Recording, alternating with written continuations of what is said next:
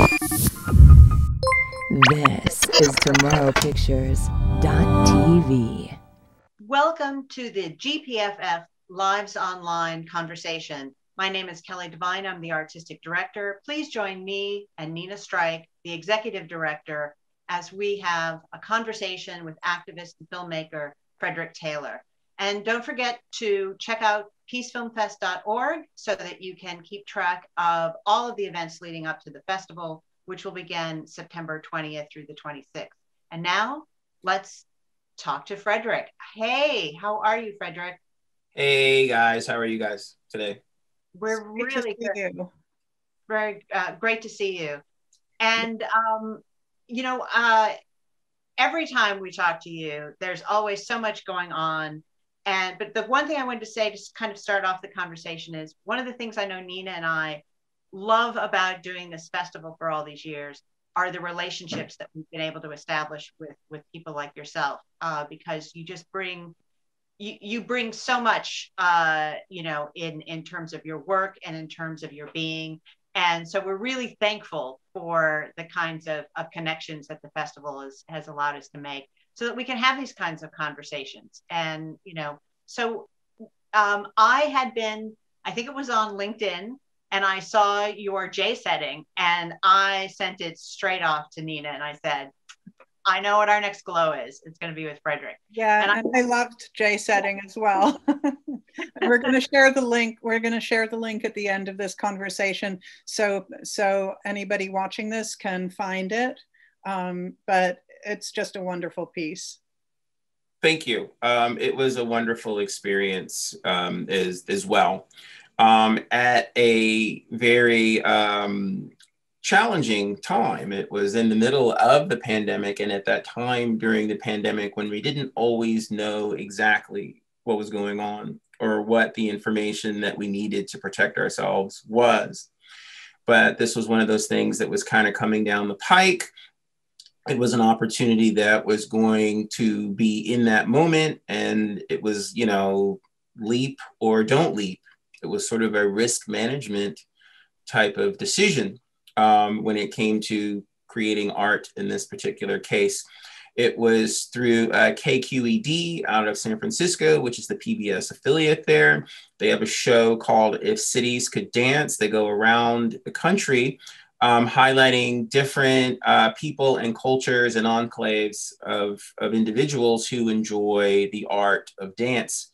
This is a unique group of individuals in Atlanta, Georgia, and they do what is called J setting, which J setting is, it's a very interesting modification of modern dance, hip hop, breakdancing, HBCU sort of majorette and step show. But the big curveball in this is that it's gender fluid. And I had never seen anything involving street dance or urban dance that was immediately identifying itself as gender fluid.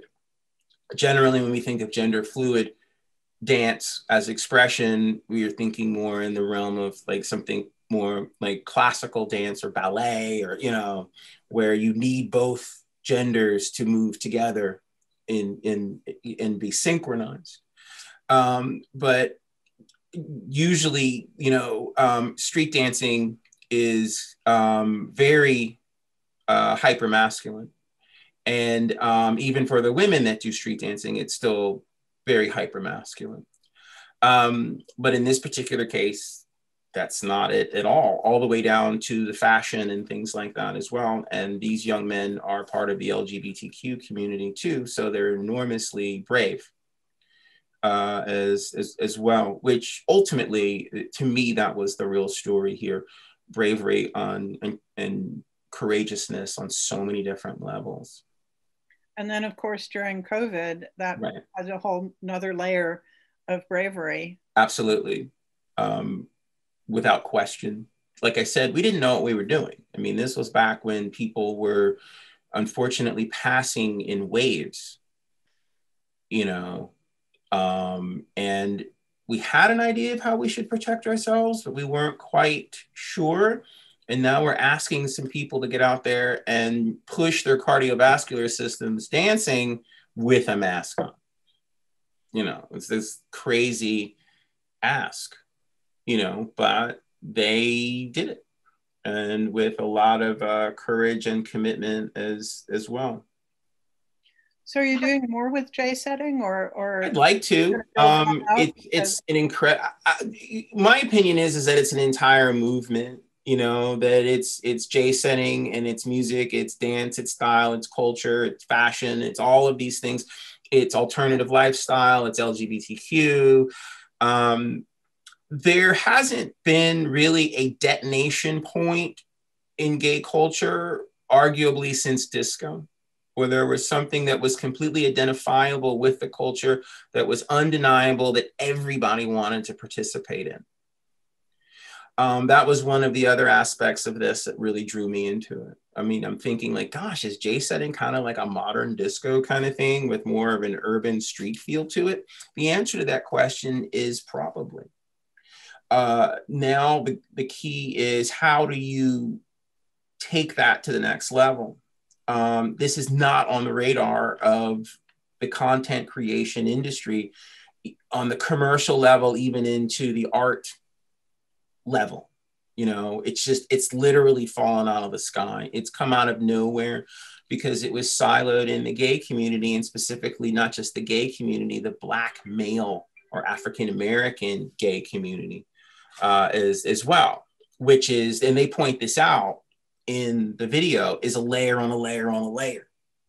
You know, trans lives matter. I mean, there's a specific discourse or diaspora specific to African-American men who are gay that is different from just regular, not regular, but general market or white gay males. They live in many cases in two separate universes. And in the African-American community, you know, we're still unpacking same-sex orientation and relationships. And we're still very bogged down at times by the dogma of religious doctrine and things like that, that at times does feel very antiquated or archaic, or dare I say it, 20th century. You know, we are in the 21st century. And, you know, gender identity or sort of orientation are personal matters. They're private matters. You wake up every day, you decide how you want to present. I wake up every day and I say, I'd like to go into society and present as a male. And then on my personal level, you know, I'm oriented towards women. But that's my personal business. And it doesn't have anything to do with my ability to perform in life. And I'm not shackled with that as a problem, or that encumbers me from achieving as my best self. But unfortunately, we live in a society that if there's a particular individual who's oriented in a way that is viewed as aberrant sexually, or even in presentation, they are sort of categorically, you know, wiped away. That's what makes this dance of expression and art extraordinary. It's undeniable. You can't do it. You know, that's the guess. Right. Well, one of the things though that I wanted to connect with, or that you had said earlier that really connected with me and maybe put into words how I felt about watching J setting, was when you mentioned the connection to disco, that it has this harken back to that. Because what I think back about my encounter with disco in the 70s, and now I see a connection with the way that I looked at J setting, was that it's a celebration of life in the face of a denial of life. Completely. Exactly. You know, and there are only certain times in our history as human beings where that occurs. We see it quite often in Latino culture and African-American culture and even Asian culture is well. And those are communities of people that come from more of an indigenous background and more of a communal or village or tribal type of setting as well, where everything is a celebration, good, bad, or indifferent. And the modes of expression aren't always verbal, they're physical. Right. And they're very emotional as well. And there's no stigma attached to it. You know, I try to get people to understand, like, when you grow up in a very ethnocentric environment, everyone must dance. There is no such thing as you can't dance, you know, because someone will come over and grab you, whether it's someone's grandmother or abuela or whatever. Oh, come on, you're gonna go to the dance floor. You know, in more of white culture, specifically American white culture, people, oh, I don't dance. Oh, I don't want to do that. I'm just, you know, they're just stiff and they're just so rigid, and they just, and this is really a metaphor for how they live their lives and the society that they live in and the rules and all of these constructs that keep them from experiencing everything. You got to let it go. You have to free your heart. I think those are words that that everyone could take to heart, is to let go. Right. And just moving, because I know you are always working on so many things. Nina had mentioned to me that you had reworked counter histories a bit. And, Well, also let me jump in here for a second, yes. because we're also talking about counter histories is going to be shown in the Nepal America. You've agreed to show it in the Nepal America International Film Festival that's actually taking place virtually this year because of the pandemic. But on Juneteenth is the actual screening date. So if you can talk about how you've reworked the film, which is how we met, was when you submitted Counter Histories Rock Hill to be in our festival, and we were delighted to share it with our audiences and welcome you to Orlando to the festival. Thank you. What has been discovered since we first met is that it's an evergreen film. And what has been discovered since we first met is that it's a universal film. It's a global film. It's something that anyone in any part of the world can relate to, you know, as it pertains to being your best self and being able to be a participant and an active participant in the society with which you live. And it's become something far more powerful than I had ever really anticipated, because initially it's like, oh, it's a civil rights film. It's in America. It's about these guys living in the South in the 1960s, which for many of us who have had the opportunity to study Black history, which is at times now being debated whether we should continue to move forward with that. But those of us that have had Black history know that story. And one of the things that we do sometimes is silo it in as it's just an American story. It's not. It's a humanitarian story. That's why we must teach these things in school. It's essential to our survival as a species that we must know the trials and tribulations of all people, good and bad. You know, it's going to make us better. And now I realize that this film makes people better. And the audience for it isn't just in America. It's anywhere in the universe. You know, if aliens came down, they could probably watch it and say, hey, really relate to that. There's this thing on this planet that's on the other side of the Milky Way that kind of the same thing kind of happened. And let me tell you that story. That's who we are. That's how we evolve as organisms. We're always colliding and bouncing around with each other. And then we've got to figure out how to, you know, coalesce together. And that's what the film is really about. And that speaks to everyone. And it doesn't even need to necessarily be in someone's mother tongue either. It seems to just translate visually as well, and within the realm of metaphor. And I think it also handles the issues of violence in a dignified manner. You know, which is something that when the film was first made, I didn't think about on as a significant of a level. But now after, you know, the unfortunate murder and assassination of George Floyd and many other individuals, and then the storming of the Capitol and all of these horrible mass shootings that have happened just since we've changed administrations, this is relevant. You know, we need to learn how to deal with our violent side in a more higher thinking, holistic, third eye, fourth dimensional kind of way. You know, we need to regroup here in how we discuss violence, and specifically how we portray it in media. Agreed. Agreed.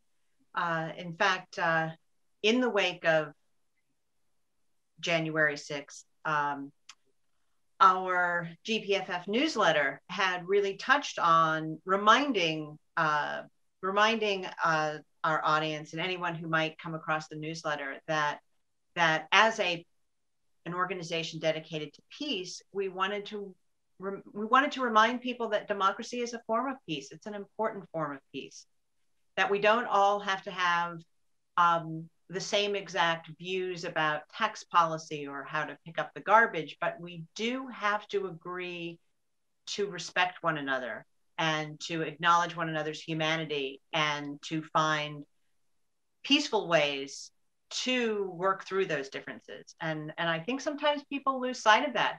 They think that democracy is this far off thing, or it's just something you do every once in a while, at an elementary school on a day in November. But it is actually, it is a distribution of power amongst us. So there are many responsibilities that come with it, as well as benefits, because it is a way of dealing with the contestation of ideas and the contestation of identities. It's always a process. It's always in flux. We need to go back to something you had said before. You know, we need to take that to heart, and we need to never lose sight of one another's humanity as we are going through that process. Exactly. Yeah. Because it's reflexive. I mean, me respecting your humanity enables my own. Right. And that's what democracy does. It reminds us of that. And for some strange reason now we have this disconnect that somehow we think that people should be put into these caste systems based on behavior. If you do not perform in a certain way, or you do not act and walk and talk and think and believe in a certain way, then you have to be compartmentalized. And certainly if you are not being commoditized, you do not have the same level of value.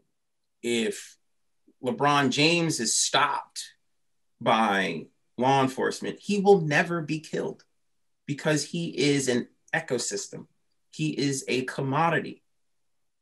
But most people are not ecosystems, and most people are not commodities. They deserve dignity and value within society, no matter what level of society they're on. Even if you think maybe this guy was passing a bad $20 bill, that does not connote a death sentence. You know, and a lot of people say, oh, well, you know, these black guys wouldn't get killed if they just obeyed the law. What they don't understand, and I can say this as a black man because I've experienced that, the law's not there. There is no law there. It's lawless. You can't try to obey the law. And George Floyd's last cries were being contrite, like, just let me go. Yeah, I'm not going to do anything to you. And that didn't matter because he wasn't the type of person that could be commoditized. So he can be gotten rid of. And we, through this colonialist history throughout the ages, we have gotten rid of people of color, indigenous people, women, or people that we view as aberrant or alternative when we think we don't have any purpose for them. It happens all the time. You know, it happens every day. you know, in microaggressions all the way up to the ultimate aggression, which is extinguishing a life, whether that's a man on the side of the road with law enforcement, or someone walks into a massage parlor and assassinates women, you know, and to go numb with that and not be able to connect is a problem. And that's what Counter Histories is about. The metaphor is the counter. They walk in the diner, all the other stuff. That's all nice, but that is metaphor now, because it doesn't exist that way anymore. I can walk in any restaurant in America and order whatever the hell I want. But there was a time when I couldn't. So now that mythology has become metaphor that you can apply to all of these other circumstances in life, as far as what is the counter, you know?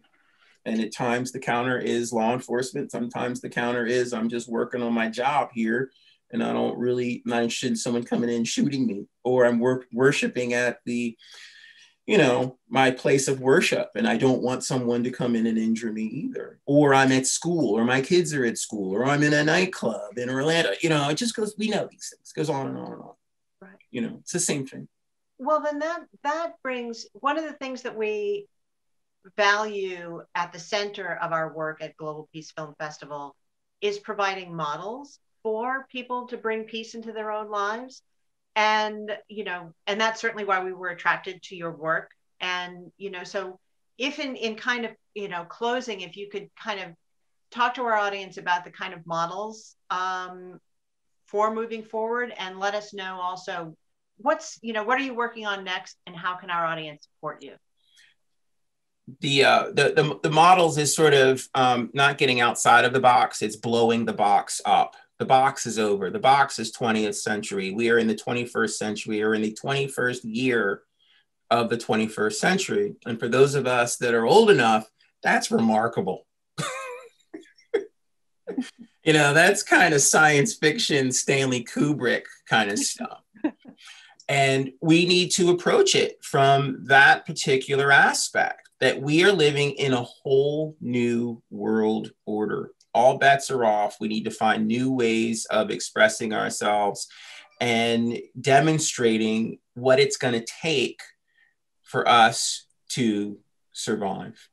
So it's new stories, it's new people, it's new heroes. You know, it's new timelines that are far more inclusive, that involve women in leadership positions, getting this idea of who you go to bed with off the table. It's not relevant. No one's behavior is determined based on who they kiss goodnight before they turn out the lights. It's literally none of our business. And how someone decides to present or dress themselves when they go out into the world, none of our business. That's their choice, you know? And we need to stop putting people within these boundaries and these parameters.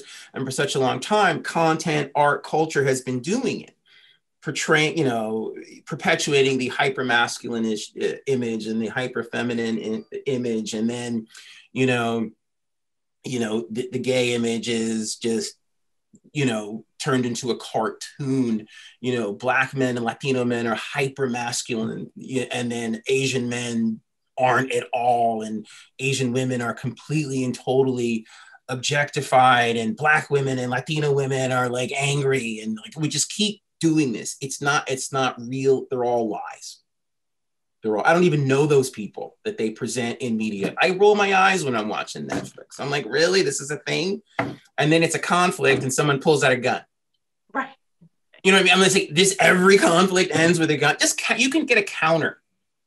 Watch Netflix and count every single time there's a conflict and someone pulls out a gun to resolve the conflict. It's insane. If you don't think that burns into your psyche, you're crazy. If you don't think that doesn't influence young people, you're nuts. If it doesn't make us older people depressed, absolutely.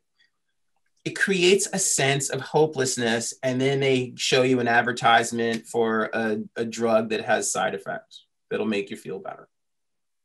And then they say, go to McDonald's, buy a soda. It's real.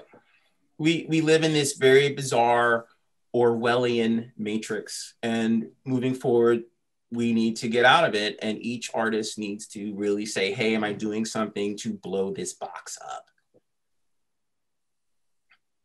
That's my take on that. So currently I'm doing a project that's called Where is America? I'm producing music now with a music artist, and I'm creating Music Story. Music Story is a song that's a part of or parallel to another linear story. In this particular case, it's documentary imagery along with this particular piece of music that's scored around this particular song as well. And it's just a 10-minute discussion about, like, where is the country that we had all hoped for?